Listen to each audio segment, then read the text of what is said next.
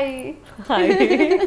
So మిమ్మల్ని ఇలా కలుసుకోవడం చాలా హ్యాపీగా ఉంది. థ్యాంక్ యూ అండి, నేను కూడా చాలా హ్యాపీగా ఉన్నాను. చాలా మంది ఫ్యాన్స్ ఎదురు చూస్తూ ఉంటారు ఎప్పుడెప్పుడు మీరు అలా టీవీలో కనిపిస్తారా అని. అవునా, నేను చాలా హ్యాపీ చేస్తే. సో సీరియస్లీ ఫిదా అంటే ఒక లైక్ ఫిదానే చేస్తారు మీరు ఆ సినిమా ద్వారా. ఇంకెవరు కనిపించడం, అందులో మీరు ఒక్కరే కనిపిస్తారు. అలా ఏం లేదు, డైరెక్టర్ పాపం అంతా ప్లాన్ చేసి కరెక్ట్గా చేశారు. సో నేను తనకే థ్యాంక్స్ చెప్పాను. అండ్ సీరియస్లీ తెలుసా, వచ్చిండే మెల్లగా వచ్చిండే. సో మీరు మెల్లగా వచ్చి అందరి మీద జాదూ చేసి వెళ్ళిపోయారు ఆ సినిమా ద్వారా. అండ్ నెక్స్ట్ ఎంసీఏతో మళ్ళీ ఇంకొకసారి సక్సెస్ అందుకొని ఇప్పుడు కణంతో. అండ్ అలాంటి రెండు ఎంటర్టైనింగ్ లైక్ సినిమాలు చేసిన తర్వాత ఒక డిఫరెంట్ సబ్జెక్ట్ మీ దగ్గరకు వచ్చింది. ఇది దెన్ యాక్సెప్ట్ చేయడానికి రీజన్ ఏంటి? నేను ఫస్ట్ ఇది నా ఫస్ట్ తమిళ్ ఫిల్మ్గా ఉంటుంది కరు, అండ్ తెలుగులో ఇది కణంగా ఉంటుంది. సో నాకు హారర్ సినిమా అంటే అంత ఇష్టం లేదు. సో తను హారర్ జానర్ అని చెప్పిన తర్వాత నేను ఓకే చేయాలా అని ఒక డౌట్ వచ్చింది. బట్ కథ విన్న తర్వాత ఓకే ఇది చేస్తే నేను ఇది బాగా చేయొచ్చు, అండ్ ఆ రోల్ కూడా నాకు చాలా నేర్పిస్తుంది. సో అలా ఒక ఫీలింగ్తో ఇది నాకు యాక్టింగ్లో కొంచెం హెల్ప్ చేస్తుంది అని ఇది చేశాను. So that's how it happen. కాదు, హారర్ ఫిలిం అనగానే హారర్ నేను చేయను అనడానికి దెయ్యం అంటే భయమా, హారర్ ఫిలిమ్స్ అంటే భయమా, లేకపోతే చేయడానికి భయమా? అలా లేదు, ఆనెస్ట్గా చెప్పాలంటే చాలా ఉంది, చాలా హారర్ ఫిల్మ్స్ ఉంది. సో నాకు ఈ జానర్లో ఏం డిఫరెంట్గా నాకు ఉంది చేయడానికి, అలా ఒక క్వశ్చన్ వచ్చింది. బట్ చూసినప్పుడు తను ఎంత బాగా ఒక మదర్ అండ్ డాటర్ రిలేషన్షిప్లో ఒక మూవీ చేశారా రాశారు. So I thought okay this is very interesting and చేయాలి అని. అండ్ చాలామంది యాక్టర్స్ ఏంటంటే పెళ్ళి అయింది సినిమాలో మీకు పెళ్ళి అవుతుంది అంటేనే వాళ్ళు యాక్సెప్ట్ చేయరు, అండ్ ఒక పాప ఉంది అంటే అసలు యాక్సెప్ట్ చేయరు. జనరలీ జరుగుతూ ఉంటుంది అది. నాకు పాపనా, సారీ అది నాకు తెలీదే. అయ్యా, తెలియక యాక్సెప్ట్ చేశారా? అలా ఏం లేదు, నాకు అది తెలీదు, స్ట్రైక్ కూడా అవ్వట్లేదు. బాగుంది క్యారెక్టర్ చేస్తే ఏముంది అని. సాయి పల్లవి ఏంటి అనేది ఫిదా ద్వారా మాకు తెలిసింది.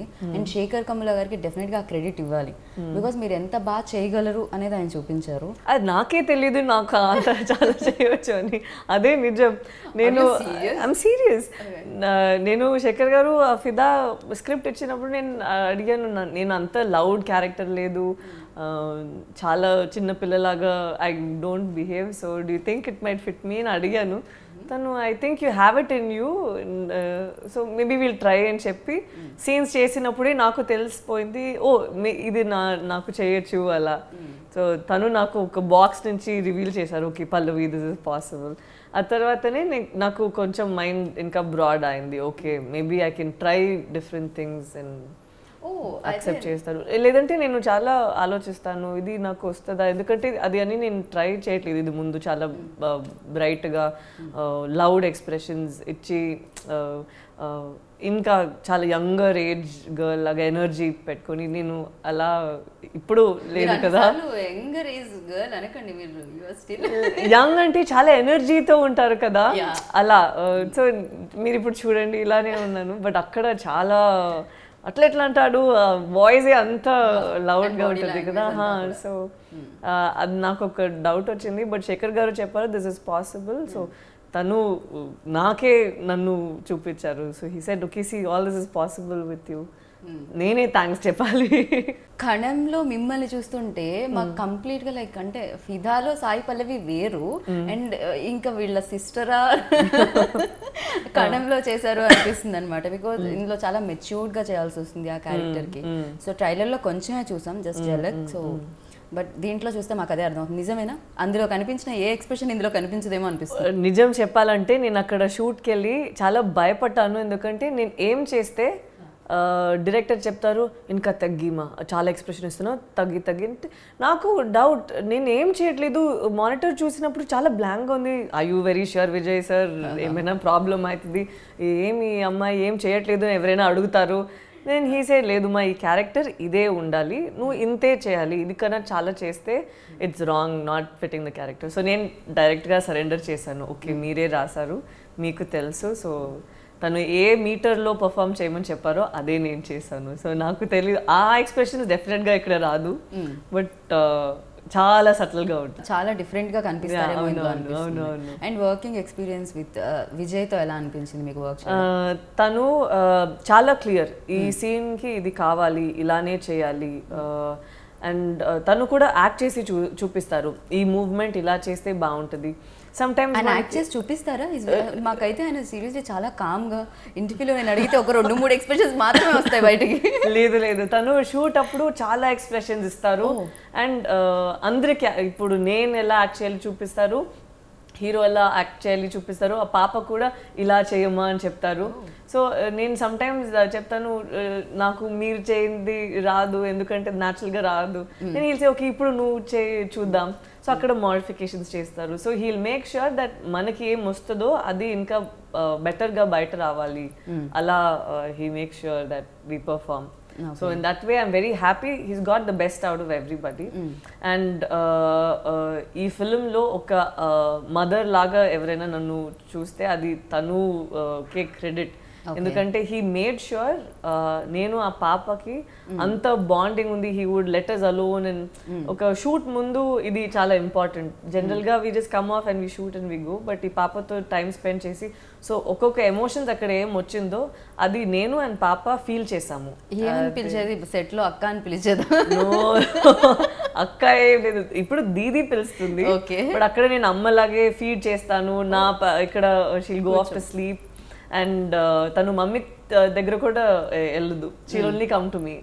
సో నేను చెప్పాను తను మమ్మీకి నేను అడాప్ట్ చేస్తాను పాపని ప్లీజ్, అంత అటాచ్ అయ్యాను నేను ఆ పాపకి. So we were that close. Seriously కదా, లైక్ ఇలా యాక్టర్స్తో అంటే పక్కన కో యాక్టర్స్తో మనం ఎంత అటాచ్ అవుతామో స్టోరీకి కూడా ఇలాంటి స్టోరీస్కి అంత అటాచ్మెంట్ అనేది ఉంటుంది. సో వన్స్ ఇది అయిపోయిన తర్వాత గుమ్మడికాయ కొట్టేసిన తర్వాత సో ఆ క్యారెక్టర్ అనేది వస్తుందా ఇంటి వరకు?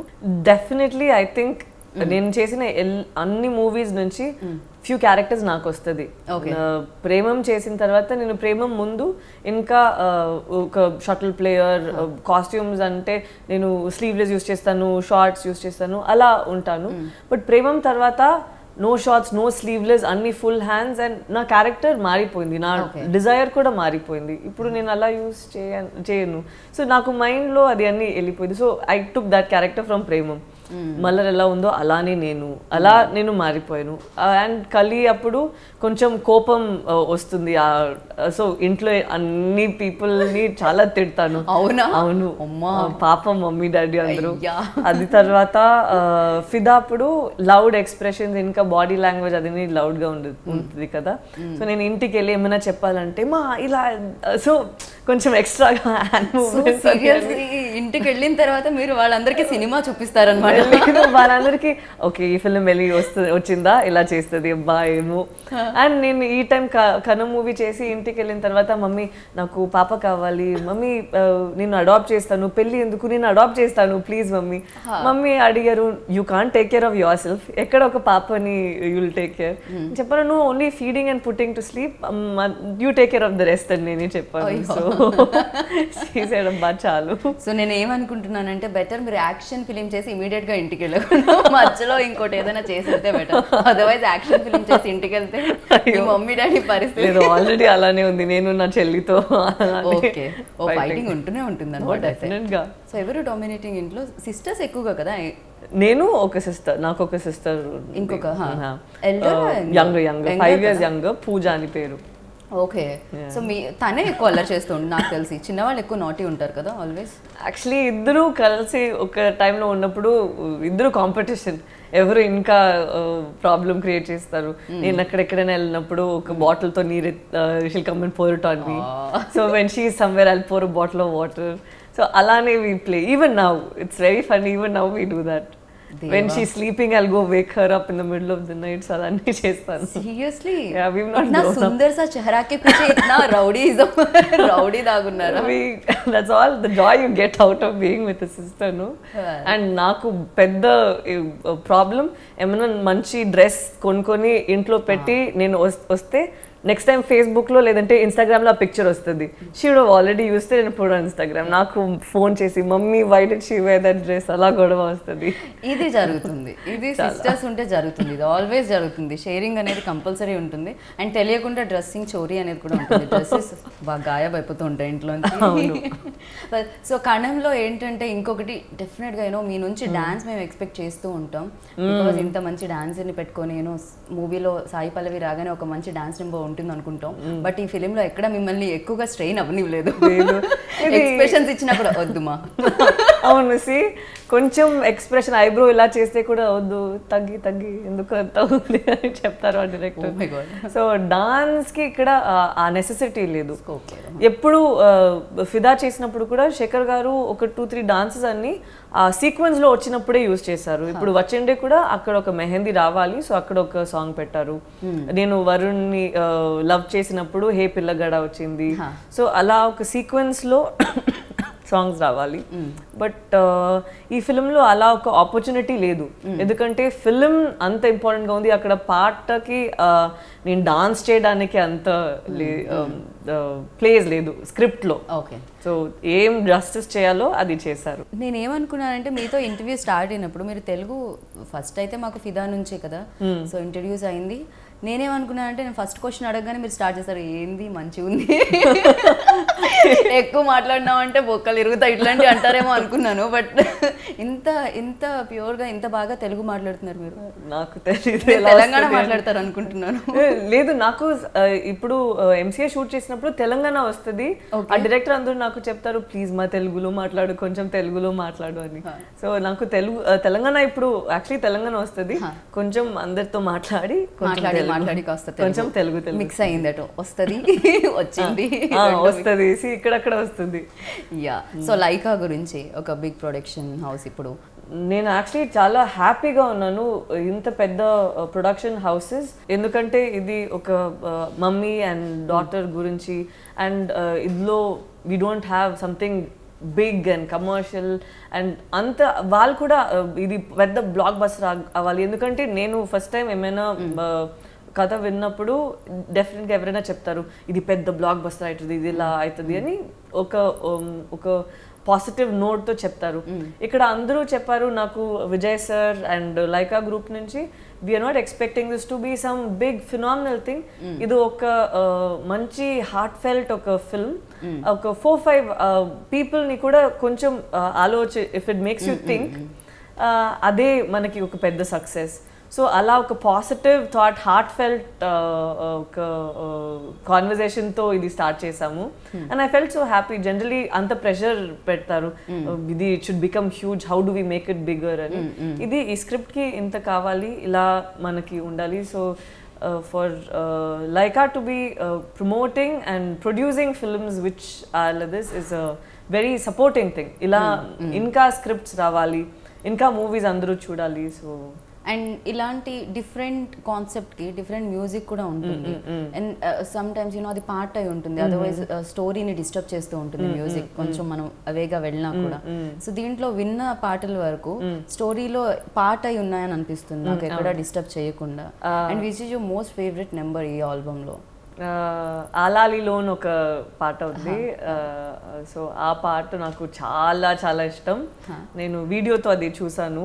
అంత ఆ వీడియో చూసినప్పుడే అంత ప్రేమ నాకు పాప మీద మళ్ళీ వస్తుంది. సో మెమరీస్ మళ్ళీ వస్తుంది. So I really love that song. I'm looking forward for them to release the song as soon as possible. నాకు చూడాలని ఉంది. నాకు అర్థమయ్యేది ఏంటంటే కణం 2 ఏమన్నా ప్లాన్ చేస్తే వెళ్ళి మీరు ఒక పాపని అడాప్ట్ అయితే చేసేసుకుంటారు. ఆ పాపనే తీసుకుంటాను. Oh my God. Okay, so ఆ పాట మీకు బాగా నచ్చింది. ఇలాంటి ఎమోషన్తో ఉన్న ఒక స్క్రిప్ట్ చేస్తున్నప్పుడు డెఫినెట్గా యాక్టర్ కూడా, మీరు ఇందాక అన్నారు అది ఇంటి వరకు వెళ్తుంది అని, అక్కడ కూడా ఆ ఎమోషన్, ఆ మూమెంట్స్ అనేది ఉంటుంది. సో అలా ఏదైనా ఉందా, ఎమోషనల్ సిచ్యువేషన్ ఏదైనా జరిగిందా మీకు అక్కడ? ఎమోషనల్ సిచ్యువేషన్ అంటే జనరల్గా అందరూ చెప్తారు ఒక మెటర్నల్ ఇన్స్టింక్ట్ పెళ్ళి అయిన తర్వాత ప్రెగ్నెన్సీ టైంలో లేదంటే ఆ డిజైర్ వస్తుంది అని. నాకు నేను చాలా ఇంకా నా మైండ్లో నేను ఒక 18-19 year old గర్ల్ అని మైండ్లో ఉంది. లైఫ్ చాలా ఈజీ, చాలా సింపుల్ అలా నేను ఆలోచిస్తాను. బట్ సడన్గా ఈ మూవీ చేసిన తర్వాత నాకు మమ్మీ నాకు ఒక పాప కావాలి, నేను I'll take care of the baby.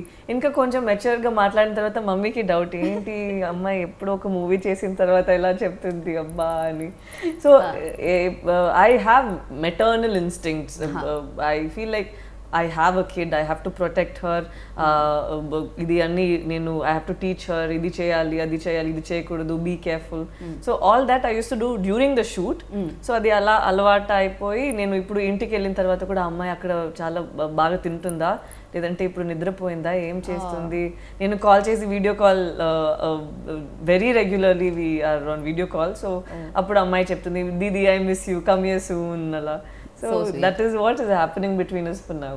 So ఈ సినిమా మీకు చాలా ఇచ్చింది అనమాట అయితే. అవును, జనరల్గా మనం చేసినప్పుడు క్యారెక్టర్స్ తీసుకుంటాము. ఇప్పుడు ఒక పాపతో బాండ్ అయిన తర్వాత ఒక పాప కావాలి అని ఉంది.